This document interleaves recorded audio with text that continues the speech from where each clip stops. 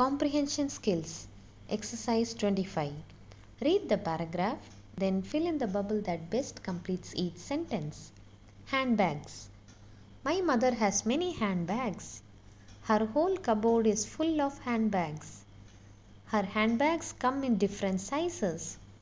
There are long handbags, there are small handbags, there are also round handbags.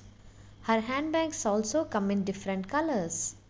Black is my mother's favorite color. She has many black handbags. Question number 1. The text is about A. Black handbags, B. The writer's mother's handbags, C. The writer's handbags. Question number 2.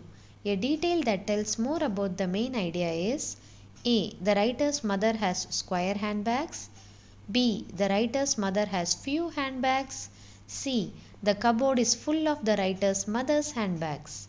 Thanks for watching, and the answers are in the description.